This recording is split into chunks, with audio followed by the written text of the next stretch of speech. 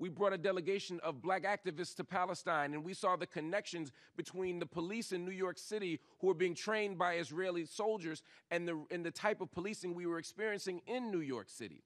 We began to see relationships of resistance, and we began to build and struggle and organize together. That spirit of solidarity, a solidarity that is bound up not just in ideology, but in action, is the way out. So as we stand here on the 70th